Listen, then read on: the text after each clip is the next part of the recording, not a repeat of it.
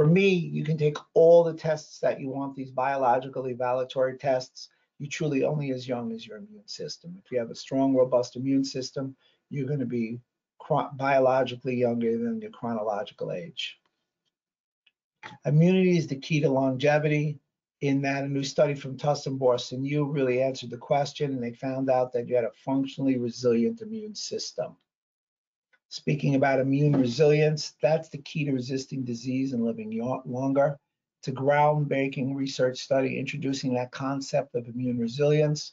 It's a term representing the ability to withstand and bounce back from infections and inflammatory stressors.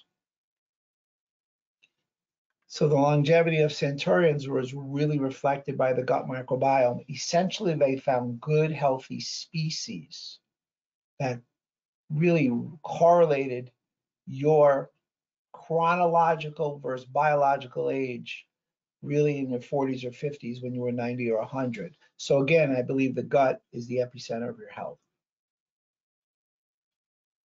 Time magazine said the secret killer in 2004, literally 20 years ago, was inflammation. And as I said before, inflammation is the backbone of a lot of our conditions, or especially our chronic disease conditions.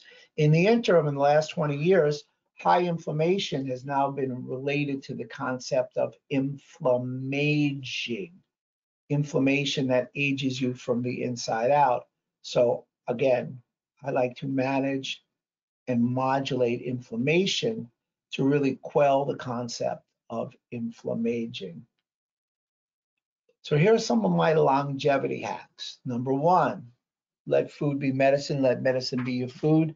Nothing more profound was ever said when it came to the basic concept of food, because good food is a potentiator for health information. Bad food is a potentiator for inflammation. So obviously choose wisely. You want to dramatically reduce your added sugar, your starch, and your ultra-processed food intake.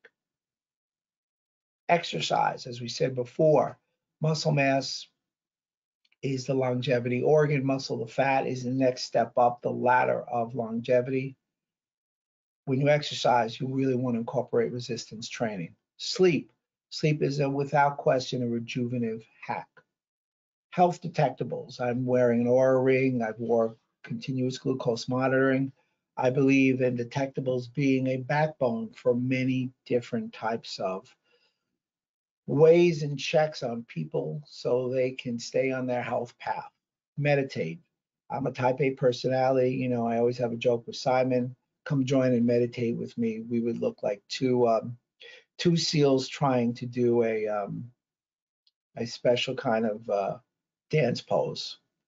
Intermittent fasting. I am a big proponent of intermittent fasting. Maybe one time we can do a seminar on intermittent fasting, but especially intermittent fasting and the differences between men and women and how to be effective to allow intermittent fasting to promote health benefits for females so they have issues with their adaptability to the time window. Obviously, low-level laser, it is the device of the 21st century. Laser's versatility has allowed me to attenuate a myriad of symptomologies and conditions. Purpose, mission, and community. I mean, I get up every morning and I'm excited about being in this great community where we're giving the most valuable assets to our patients, our friends, our family every day, which is health, because I do believe that health is wealth. Hormesis. Let's make a strong definition on hormesis. It's the body's response to slight stress. Hot and cold exposure is a great option of hormesis. Low-level laser is not hormesis. Supplements, and of course, you want to test her and keep an intact gut barrier, and you want to remove any food sensitivities. I believe the most effective clinical outcomes across all disease spectrums can result from the normalization of gut function, therefore increasing your longevity, your lifespan, your health span, and your vitality. So for me, the concept of N of 1, everybody asks me, what's the frequency? What's this? What's that? It's the phase of the injury. Is it a male? Is it female? How old is that person? What injury did it occur? What health are they? It's the N of 1. It's the data points. So you really want to individualize your approach to allow clinical outcomes to be optimized. The immune system provides 3 levels of defense against disease-causing organisms. The first one is the barrier system. It's your skin, it's your mucous membrane. It has been postulated that the first time the outside world meets the inside world is when something goes in your mouth and passes through your small intestine. Your second line of defense is your innate immune system. It's a general defense. It's white blood cells, neutrophils, macrophages. They engulf and destroy foreign invaders and damage cells. Number 3, your acquired, your adaptive, your specific defense immunity. They're B and T cells. T cells come from your thymus. Your thymus gland is interesting in that it's the first gland to go through involution. And your T cells are critical at recognizing, foreign parasites, pathogens from entering the body. White blood cells, called B cells, come from bone marrow. They produce antibodies which memorize and characterize and catalog injuries to the body or attacks to the body. You've seen this slide before if you've seen any of my presentations. Basically, I mean, I could go through each point, but the bottom line is the gut is the epicenter of your health. If you have failing gut health or you have damage to the gut, you also have damage to the liver, which is still bidirectional to the GI tract. If you have a gut problem, you're going to have an insulin, blood sugar problems, prediabetes, and diabetes. Also, obesity has been linked to leaky gut. Leaky gut leads you down a slippery slope of autoimmunity, hence the idea of thyroid. Gut to brain, brain to gut. Gut on fire means brain on fire. Brain on fire means gut on fire. Happy gut, happy brain. They are, without question, that tie is the superhighway to health. One of the major communicators between the gut and the brain and the gut is your vagus nerve. And lastly, musculoskeletal injuries also. An increase in cytokines occur when leaky gut is present. That leads you down a path of arthritis and joint pain. The release or the excessive release of MMPs, matrix metalloproteinases, your body's own proteolytic enzymes with each soft tissue injury, or i.e. fibrocartilage like disc. So there's a gut to joint, there's a gut to disc axis as well. Here's food sensitivities. As you can see, these antigens get through, they pass the gut lining, and they stimulate an immune response. So food sensitivities are one of the main reasons for hidden chronic inflammation. So some triggers of increased gut permeability. Number 1, antibiotics. They are nuclear weapons, everybody. Without question, they're going to lead you down a path of increased intestinal permeability. More so than that, acid blocking drugs, PPIs, proton pump inhibitors, they should be taken for 4 to 6 weeks. They're typically taken for 4 to 6 years, and some people even take them for decades walking in my office. NSAIDs, non-steroid anti-inflammatories. NSAIDs do decrease pain, they impair healing. Nutraceuticals and laser decrease pain and promote healing. Which do you prefer, Mr. and Mrs. Patient? There's heavy metal exposure, there's environmental toxins, there's concussion. 60% of people that have a concussion have a leaky gut or small intestinal bacterial overgrowth. Cesarean birth also leads to increased gut permeability. Liver toxicity, gut dysbiosis, and of course, food sensitivities. Candida, which is a yeast overgrowth. There's so that's SIFO. There's a bacterial overgrowth called SIBO, small intestinal bacterial overgrowth. All can lead to leaky gut. Chronic stress, sleep deprivation, chronic inflammation, alcohol, gluten, dairy, sugar, artificial sweeteners, and one of the more egregious sets would be food additives and emulsifiers. So I do a lot of gut barrier testing. Anybody who's interested, I'm happy to help you understand these tests. Just for a brief overview, this shows 2 different antibodies, IgA, which is initial at the mucosal lining, IgG, which means that you have antibodies released over a duration of time. And you have something called C3D, which comes from the innate immune system, which is stimulated from antibodies. So if you produce too many antibodies, you're still susceptible to produce inflammation. And the most stable inflammatory molecule in the body is C3D. So in this study, this individual has candida for a period of time, small intestinal fungal overgrowth, yeast overgrowth, because it's depicting a positive in IgA and IgG. Zonulin, which is a protein enzyme that pulls apart tight junctions. It's the only reversible part of a tight junction or intestinal permeability. So it can go up and it can go down. The structure is still tight as long as only zonulin is effective. When occludin is positive, which it is not in this instance, that means there's structural damage. LPS, again, one of those topics that we could spend a lot of time on. There'll be some upcoming laser case studies done with LPS. LPS lipopolysaccharide leads you down a path of increased injury to structures, organs. As a matter of fact, the expression of LPS has indicated that there's a 3 times incidence of heart disease. So candida inflammation and an imbalance of fungi in the gut could contribute to excessive inflammation in people with severe COVID-19. Zonulin, it's a protein synthesized in intestinal and liver cells, key biomarker for intestinal permeability. It is, again, the only reversible regulator of intestinal permeability.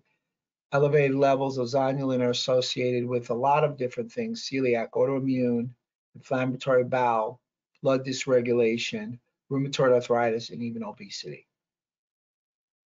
Higher levels of serum zonulin may rather be associated with increased risk of obesity, hyperlipidemia, also higher waist circumference, diastolic blood pressure, fasting glucose, and the increased risk of metabolic disease. Zonulin is a basic longevity marker, one that everybody should try and utilize to see your status for health span, vitality, and lifespan. Occludin, essentially occludin is the structure forming the tight junction. It's a barrier to regulate transport. Occludin is open, typically, or damaged in response to zonulin. Elevated levels are associated with the progression of intestinal permeability. Again, we talked about LPS before. I'm going to give you a little bit more background. It's a major outer and surface membrane components present in almost all gram-negative bacteria. Many of the gram-negative bacteria are pathogenic, approximately 80%. LPS acts as an extremely strong stimulator of innate immunity in humans. It's an endotoxin. It can release a large number of inflammatory cytokines. It's directly related to damage or epithelial damage in the gut. LPS can cross the famed blood-brain barrier. LPS also acts as a bridge between the gut microbiota and immunity, because as we know, that thin single layer epithelial cell that's known, which actually has the thickness of a wet paper towel, which is known as your gut barrier, bridges the inside of the body or the outside world and the inside of the body. If LPS is inside the gut, interleukin 10, which is an anti-inflammatory interleukin, and also conversely shuts off all pro-inflammatory interleukins, life is grand. However, when the gut barrier is compromised and LPS goes outside the gut barrier, interleukin 10 is shut off, so anti-inflammation is decreased, and all these pro-inflammatory interleukins like interleukin 1 beta, interleukin 6, interleukin 8, TNF alpha are elevated, you're in an inflammatory state. LPS attaches to something called toll-like receptor. The huge takeaway from here is it stimulates NF-kappa B. NF-kappa B releases inflammatory cytokines and interleukins. The expression from LPS attaching to toll-like receptor also damages the mitochondria and also sends a second signal of inflammation to stimulate the NLRP3 inflammasome.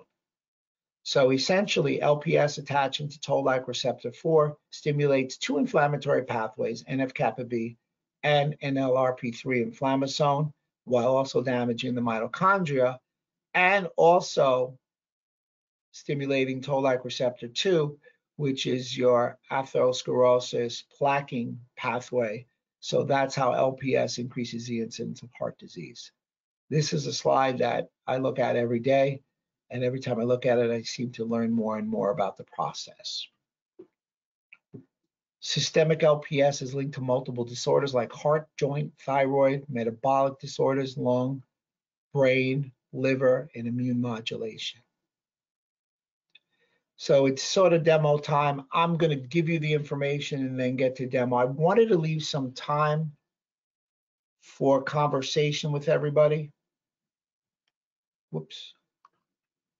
So photobiomimics, I wrote an article on it. Vanessa, your maitre d', if you will, your host, has got a copy. Simon, Kate, and the whole team has a copy. I wrote an article on photobiomimics explaining how it has the ability to alter the microbiome. Inherent in the word photobiomimics, photons affect the microbiome. So much so that laser light affects the microbiome indirectly through the daily circadian rhythm. So let's take a second and really talk about that. Applying laser to one's gut, and I use my Dr. Rob's master gut protocol. Everybody should write this down. 4-4-9-26 can positively affect the gut and sync the individual with their circadian rhythm. If you're in tune with your circadian rhythm, you're in homeostasis with your environment. You know, Simon always knows that when I come out there, I have to come a day early because my circadian rhythm, you guys are 5 or 6 hours ahead of where I am in the Eastern Standard Time Zone from New York. And going forward in time is really hard on your microbiome and your circadian rhythm. Going back in time, when I go home, it's fabulous. The circadian clock regulates levels of metabolites, including those from the microbiome, which in turn can affect the metabolome. Disrupted circadian rhythm on the microbiome shows that bacteria is responsible for decreased gut integrity, and increased LPS can occur. So lasering is preventing leaky gut, in my opinion, and also preventing the expression of LPS. There was a favorable improvement in the gut bacteria once lasered 400-fold. Incidentally, the violet light, which you can find readily in a handheld called the EVRL, Aconia Violet Red Laser, is a great choice, and the FX405. They were seen in this study in 2019 a significant difference in microbiota diversity between laser and sham. And that sham is LED, that's all those hot lasers, which are very deleterious to one's overall health. There's no reason for me to utilize any of them. I'm a big believer in non-thermal laser, which leads to electromagnetic transfer of energy.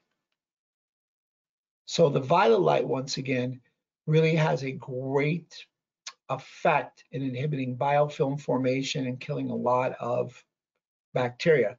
Biofilm formation. What's a biofilm? It's a bacteria igloo. It's like plaque in your teeth. It's sticky, it's protective, it's gummy. Biofilms have been shown, or at least stated by the NIH, to be present in 80% of bacterial infections in your gut.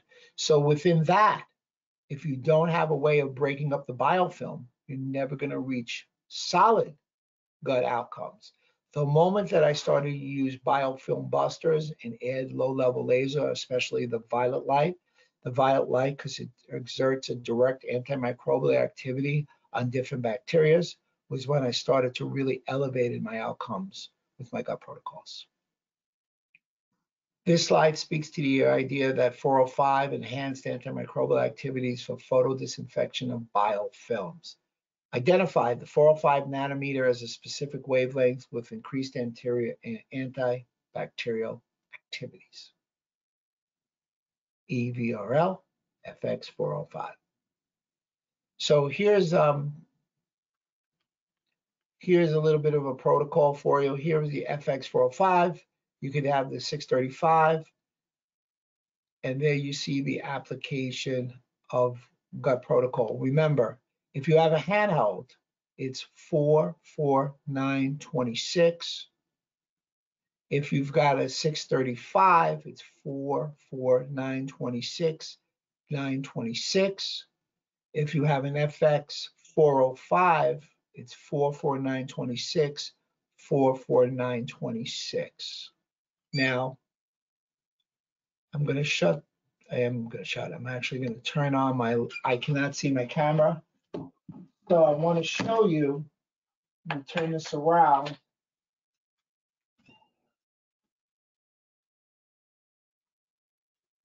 Just load it up. Hello, everybody.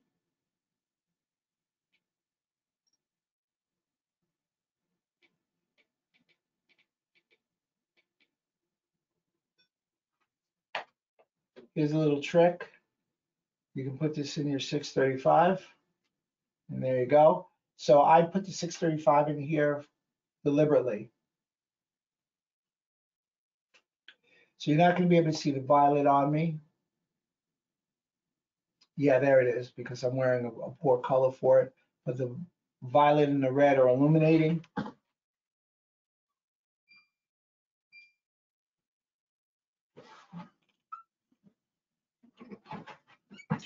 It's just me in here today. So hopefully everybody can see. Vanessa, let me know if you cannot see.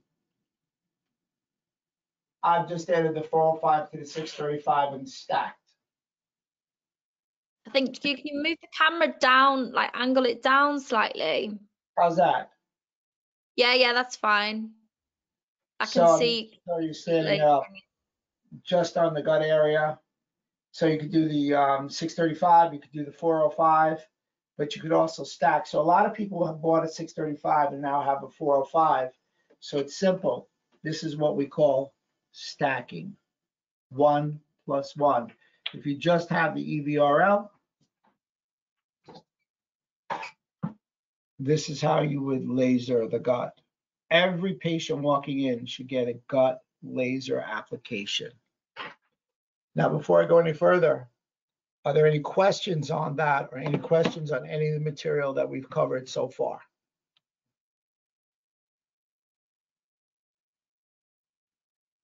If anyone has any questions, please put them in the question box.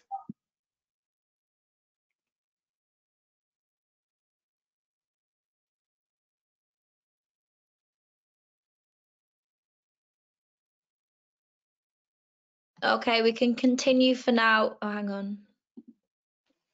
How long would you recommend to laser the gut for? Minimum of 5 minutes. I will give you this. I think that people are lasering for too long a period of time.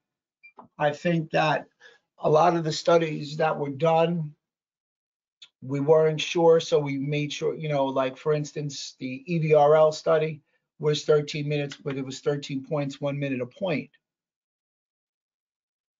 If we weren't doing those points and we were just doing a general area, it would probably be a little less time. The lower back studies on the FX were 20 minutes. We now know we don't really need more than 10 minutes, which should make you feel good because you have just a faster patient outcome. And stick to the protocols as far as the frequencies that I give you. These are tried and true. And again, my suggestion is don't get locked in the frequency. Adhere to the concept of the wavelength. Remember, there are 2 wavelengths that we're utilizing to date. 405, which has different properties. It's typically more immune-based. It's more sympathetic-based. It's very skin-based. And the red, which is more wound healing. You combine the two, you're not taking away any properties, you're adding them together.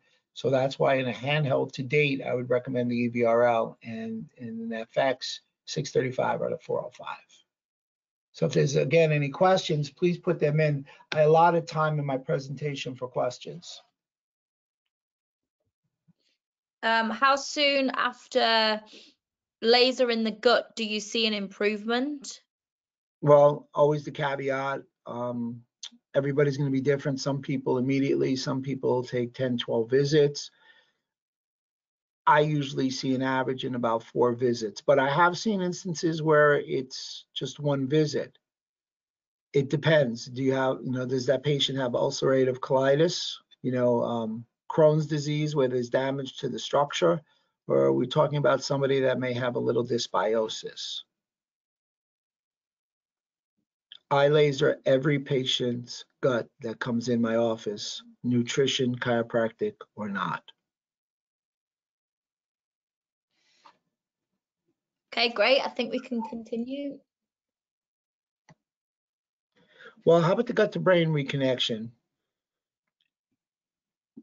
So you guys will be learning about the GVL in the future. So for right now, you can use the EVRL. All diodes on the FX in this picture are pointed at my head. It's 1, 5, 10, 20, 40, 60. So there's a few master gut protocols out there. These are the 6 frequencies that you can pick from: 1, 5, 10, 20, 40, 60. The ones that are more popular are 1 and 40. 40 is quite popular because it's the exact hertz to help stop amyloid and tau tangle plaquing, and 1 is very popular because it's a real good choice for delta waves to help people get sleep and any kind of acute injuries. 1, 5, 10, 20, 40, 60 for master gut of the FX 405. Any vagus nerve, I call it the perfect 10. It's 10, 10, 10. And you don't see it here, but I've got 2 FXs. I have 1 on my brain, 1 on my gut, and 1 I'm lasering the vagus nerve. So if you don't have 3 lasers and you only have 2, you can simply laser the gut and the brain at the same time. If you've got 1 big laser and 1 handheld laser, you can laser the brain and or laser the gut and laser the vagus nerve. If you have 1 handheld laser, you have to do them all individually. Just a quick one, Rob. If somebody has the green laser, so let's say the emerald, can they use that in addition to the EVRL if they don't have the GVL yet? I would do that and stack it. So I don't have an emerald here. So hi again. So everybody saw that I just put it in and it stayed there. Again, if you have an emerald and this doesn't fit like that, all you need to do is wrap it around and you can stack the laser with the EVRL with the GVL. Excuse me, with the emerald. So to answer your question, yes. Yep, because it's still the green laser. Right. We good? Yep. Quickly, would you suggest a binder when lasering the guy on the previous slide? Say that again. I'm sorry. Would you suggest a binder when lasering? Yeah, I use a lot. You're talking like a Z binder, or you're talking at a gut, a biofilm buster binder. Yes, of course. Laser therapy is outstanding on its own. It's a standalone. It's a standalone therapy / device, but it works very synergistically with medical and chiropractic tools. So absolutely, anything to get the patient better. But remember, you're adding a binder and the laser, you should be able to open up that biofilm. Okay, great. Thanks. Low-level laser application is shown to be great in pre-diabetics. It increases magnesium and vitamin D expression, but it's also shown to reduce apoptotic factors and increase glutathione levels in different pain models. Glutathione, which is your master antioxidant in the body, glutathione decreases as we age. The decrease in glutathione increases the incidence of leaky gut. So obviously another reason to add low-level laser therapy application to one's gut protocol. BDNF, brain-derived neurotrophic factors. BDNF is a protein enzyme that comes from the gut that goes to the brain that stimulates brain neurogenesis. Now, there's 2 studies on showing that the application of low-level laser increases BDNF. So conclusion 1, benefits of low-level laser to the brain is mediated by stimulation of BDNF production, which may in turn encourage synaptogenesis. Low-level laser may have applications for neurodegenerative conditions. That study, the second study, suggests upregulation of BDNF with low-level laser ameliorates amyloid beta-induced neuron loss. So you're really seeing some excellent choices for laser. Yes, I think lasering the brain is a great choice. but I think lasering the gut, or at least the gut first, may be the best choice. BDNF shows promise as a treatment strategies for neurodegenerative disease.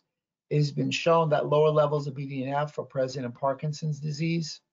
Brain BDNF expression is reduced in people with Alzheimer's, and production and transport of BDNF is altered in Huntington's disease. So let's really talk about the gut to brain connection, getting to the root cause of a broken brain. So I'm a big believer, you probably just heard me say gut on fire means brain on fire. Brain on fire means gut on fire. Happy gut, happy brain, happy gut. You get this production of inflammatory cytokines, which actually cross the blood-brain barrier. They activate the brain microglials. Microglials are the macrophages of the central nervous system. They eat cellular debris. You have two types of microglials, M1 and M2. M1 is a pro-inflammatory microglial. M2 is an anti-inflammatory microglial.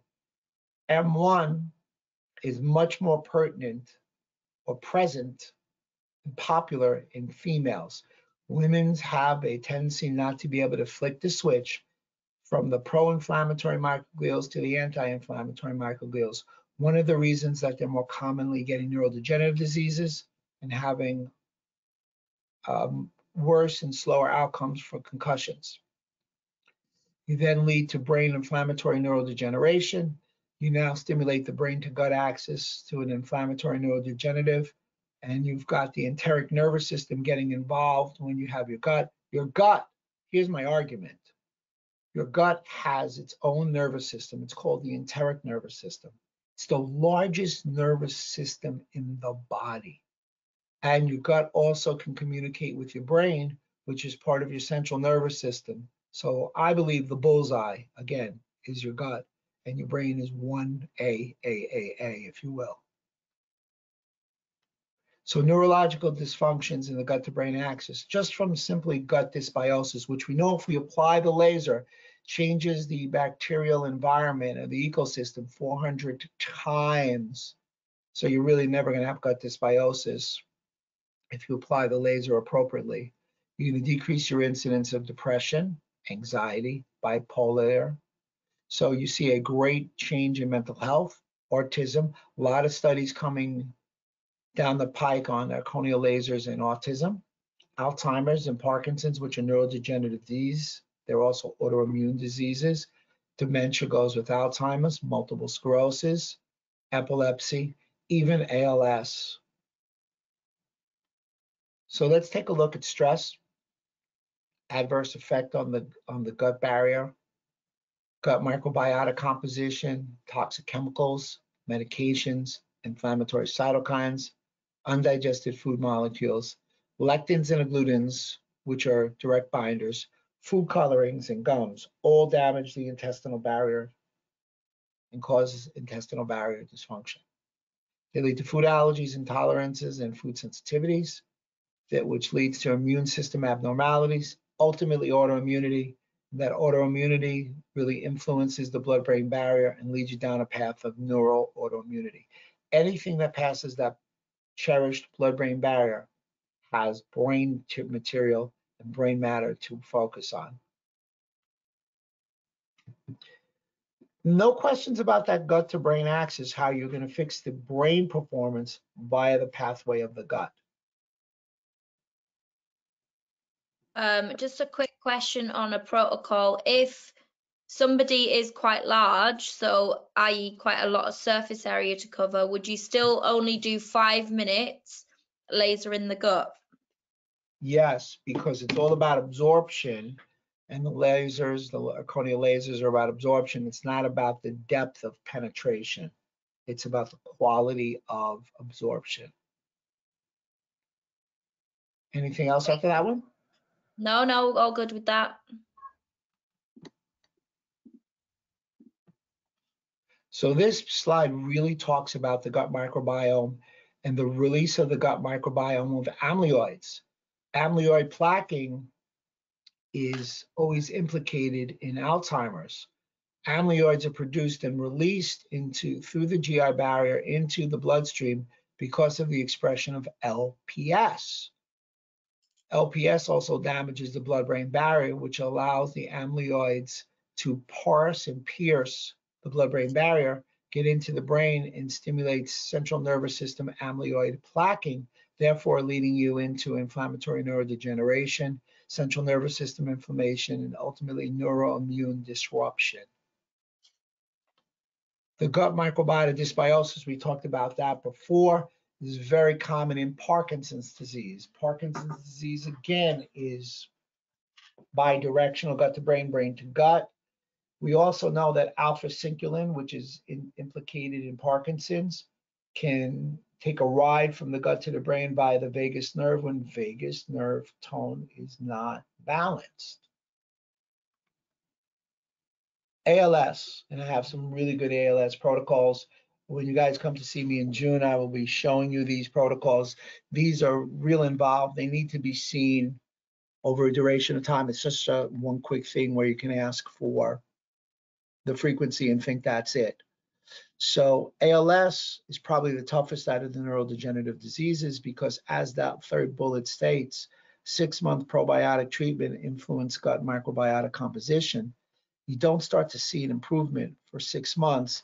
And in ALS, that 6 months is like a lifetime to allow that disease to cause more damage. Brain facts, don't use hot lasers. Again, a lot of people from the UK asking me about different lasers and hot lasers, LEDs. Don't use a hot laser. Your brain is only 2% of your human mass. It weighs about 2.9 pounds. But yet it utilizes 25% of your body's total glucose utilization. It also has 20 to 25% of oxygen consumption of the body. Most cerebral processes are sensitive to temperature fluctuations. These temperature fluctuations modulate behavior changes and reflexively generate the autonomic response. Hypothermia is shown to protect against excitotoxicity. So a cold brain is actually much more effective than a hot brain. To put something that would utilize heat to the brain, I would just basically say that's a fever. So here are some overall effects of low-level laser and playing different roles in neurodegeneration. It's shown to decrease inflammation by knocking down TNF alpha, interleukin 6, interleukin 8, interleukin 1 beta. It's also shown to increase antioxidant capacity by stimulating the NRF2 pathway, preserves mitochondria by decreasing a lot of our reactive oxygen species and making the mitochondria function more effectively. It decreases plaque formation. It increases anti-apoptosis, which doesn't allow cells to die before their time, and allows for the survival and neuronal activity by increasing dopamine, serotonin. 93 to 95% of serotonin comes from the gut to the brain, and BDNF. Here's some of the molecular mechanisms of utilizing low-level laser therapy. You just simply laser your brain like so.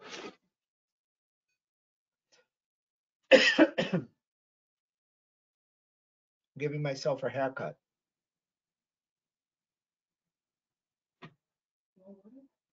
Sure, it's in my office.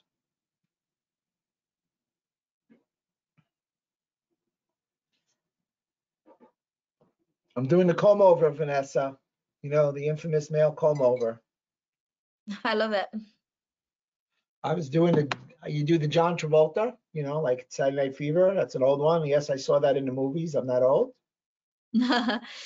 Quick question, Rob, while you're doing that. If you have multiple lasers, do you need less time? Like, I don't know, if you were using an FX and an EVRL at the same time, do you need to do it for less time? You can do it for less time because it adds to the electromagnetic transfer of energy. But again, I don't laser for long period of times anyway. So for instance, my brain protocol with an FX is 10 minutes, 5 minutes temporal, 5 minutes Mohawk. Cool. So adding the laser expression to transcranially to your brain increases synaptogenesis, BDNF, and neurotrophins. neural progenitor cells, decreases neuronal excitotoxicity, decreases brain edema, brain inflammation, brain death, and increases new blood vessels. So blood vessels and nerves can fire together, therefore they rewire together after laser application, and blood vessels can grow. You can get improved blood flow. There was a study done with an zirconia laser that showed with a functional MRI an increase in blood flow. Concussions, increased blood flow, a great choice for a better outcome. And here's your ALS. So I wanted to quickly give it to you. This is an advanced protocol. These are the type of things you're going to see if you come see me in June. That's June 29th and June 30th. ALS, everybody, as we all remember, affects both upper and lower motor neuron regions. You'll get a benefit from all three wavelengths applied. If you only have two wavelengths, continue to utilize. So a great way would be to utilize the FX635 and the soon-to-be released GVL. There is your frequencies, 1, 5, 10, 20 if you have a handheld, at 40 and 60 if you're using an FX635. Laser the brainstem and the primary cortex. After that, laser full spine to the brainstem, 9, 16, 33, 36. Any affected areas with ALS, 9, 16, 42, 53. Use my master gut, 449, 26. Use my master vagus nerve, 10, 10, 10, 10. So before you ask any questions, 2 minutes per area. So 2 minutes brainstem, 2 minutes primary cortex, 2 minutes full spine and brainstem, that's 6. Affected muscles, how many affected muscles? 2 minutes, let's say 3 affected muscles. 12 minutes, gut, another 2 minutes. 14, vagus nerve, 2 minutes. This is ALS, ladies and gentlemen. This is Lou Gehrig's disease. This is the real kahuna, if you will. So that's one that I wanted to share with you. But when I come, I will go into detail. I'll show you the ins and outs because there's nothing better than hands-on when it comes to laser therapy.